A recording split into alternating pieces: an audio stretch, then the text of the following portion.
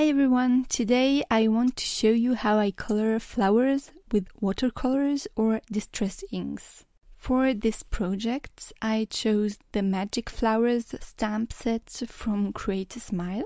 So I started out with stamping the flowers to watercolor paper with Tattered Rose and the leaves with Forest Moss. I masked the flowers with a piece of paper and Post-it. Then I took my non-sticky board that I used as a color palette. This is a non-sticky craft sheet from Ranger that I fixed with score tape to a wood panel, and it's just super handy for watercoloring with distressed inks. I pressed my ink pads against the board and I chose different vivid colors like yellow, orange, pink and red.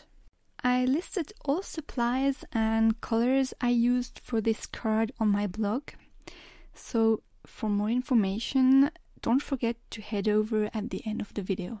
I colored one petal after the other. First I only applied a layer of clear water with my brush to one petal, and then I added the different shades with a little bit of water. In this way, the colors blend perfectly together, but I didn't apply too much colors because I wanted a transparent look for the flowers, but you will see later that I added more colors to the leaves. I repeated these steps with all petals and leaves. I left each petal air dry completely, and this is a very important step. So I always worked with a petal that was not adjacent to the one I just had colored. Now I will speed up the video with a little bit of music so you can watch how I color the flowers.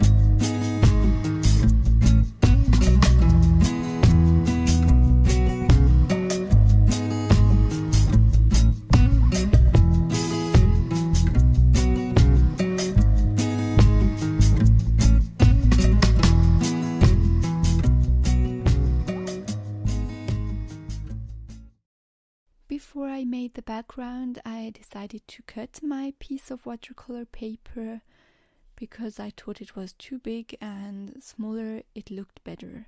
So then I applied clean water to the background along the flowers and the leaves using a bigger brush.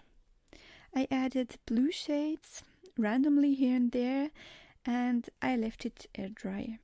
Sometimes I tried to overlap or touch the flowers and the leaves with the background color, and sometimes I just left tiny white spaces because in this way it looks more like watercoloring and the coloring also doesn't need to be perfect.